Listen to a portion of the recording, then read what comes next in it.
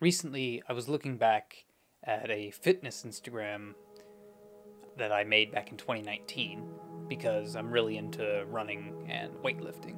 But I was looking back at those posts and I was cringing. Not only do I think they were not well written, but they were overly positive. And to be honest, I could see right through it. These posts like, "Yes you can," or "Yeah, I love what I do," yada yada yada. These posts may not be the worst examples of what I'm going to be talking about in today's mental health video, but they're certainly not the only ones.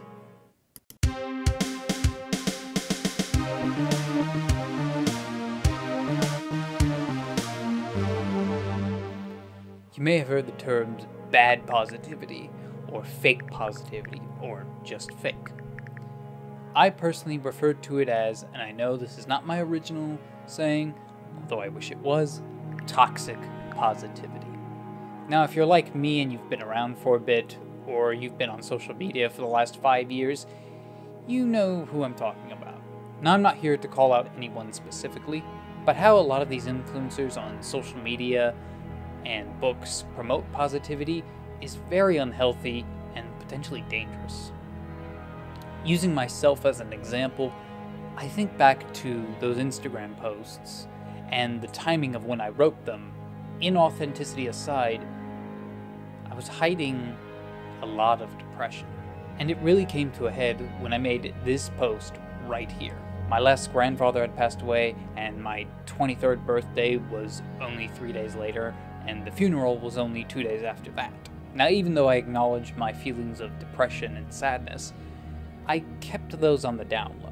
Obviously, I didn't want to divulge any personal information potentially to the whole world, but I was hiding from it. Now, of course, people on social media are entitled to keep their personal life and struggles out of public view, but the tactics used by these self-help gurus, YouTube and Instagram influencers, and multi-level marketing gurus are bad and cult-like at times. Whether they're dopamine chasers by making an uber inspirational post on Instagram for likes, or these self-help authors trying to make a quick buck, it's all under the same umbrella. And they see you or me, a young person who is discontent with their current situation in life. Maybe their financial situation isn't great, or maybe they're not the most sociable person, and they're looking to try and break away from their dissocialization of people. They seek out direction and inspiration. Therefore, they discover these self-help gurus and social media influencers.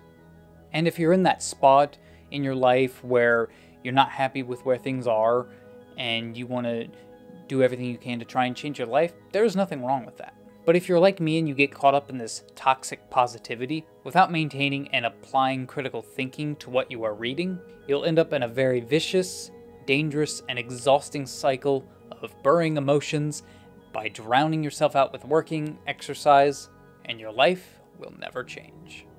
See, I don't think it's real courtesy. That's why I don't like it. It's a bogus, it's a counterfeit generosity. Everybody wants me to go first. You, go ahead, please. Go. Even when I leave the house in the morning, there's a guy there at 7 a.m. waiting for me. I'm waiting for you to come out so you can go first. Go ahead, go. I think it's a post-Vietnam guilt syndrome of some kind. You know, America has lost its soul, so now it's going to save its body. It's like the fitness craze in this country. Well, it doesn't work that way, you know what I mean? Now, many others have covered this topic, and I'll leave links to some of my favorite videos in the description. But here's an important note.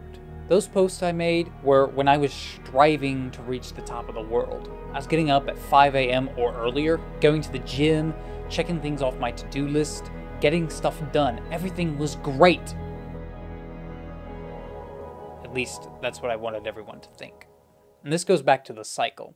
Something that happened to me time and time again. So much so that it actually drove my anxiety and depression. It ended up with me in my doctor's office, which resulted in me being given a prescription for an antidepressant.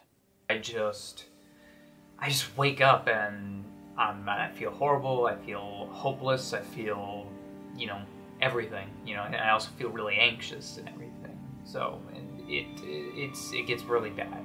So, after bringing it up with my therapist multiple times, we both agreed that I should see my doctor, my family doctor, because this is not normal. So I did that.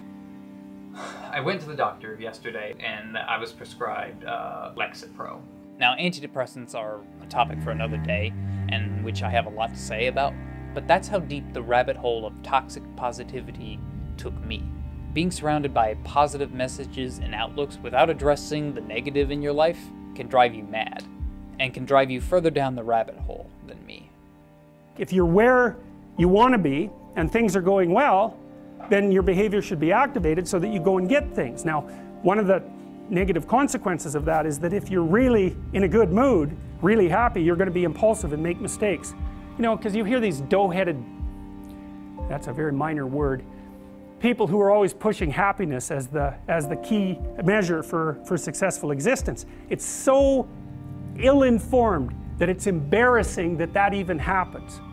Positive emotion makes people impulsive. Maniacs, for example, which is really, that's mania, right? Bipolar disorder. If you're manic, you're one happy person. Way too happy. Everything is great. Nothing but wonderful things that are beyond your imagination are going to happen to you, and they're going to happen fast.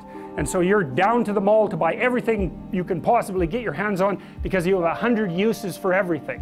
And then a week later, you know, you crash into your depressive episode and you realize that you're $150,000 in debt and you've alienated everyone that you know. It's like, that's untrammeled positive emotion. Now, sometimes drowning out negative circumstances with work, exercise, and video games isn't inherently bad.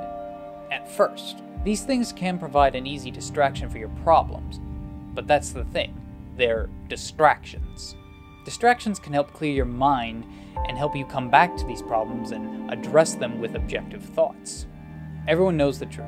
No one is ever happy all the time. If that were true, it'd be in our DNA. Some people are highly upbeat and bubbly, and it isn't a facade, and they're not hiding behind anything. But those people still have problems. And the reason they come off more upbeat and bubbly is likely because they've figured out how to settle these problems themselves. I can often turn people envious and maybe even a little bit resentful at those people. I have to admit I am a little guilty of this myself.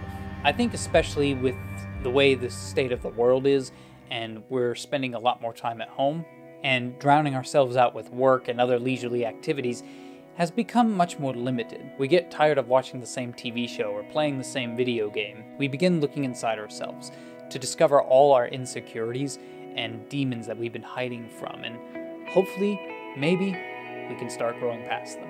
We start connecting dots that we never thought of before. It's yet another deep rabbit hole.